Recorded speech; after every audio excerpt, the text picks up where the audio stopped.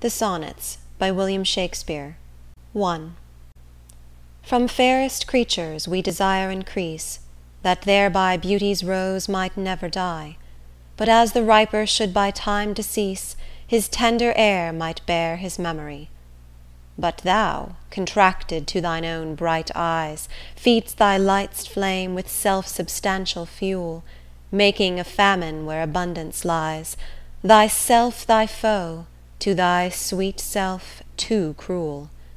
Thou that art now the world's fresh ornament, and only herald to the gaudy spring, within thine own bud buryest thy content, and tender churl mak'st waste in niggarding.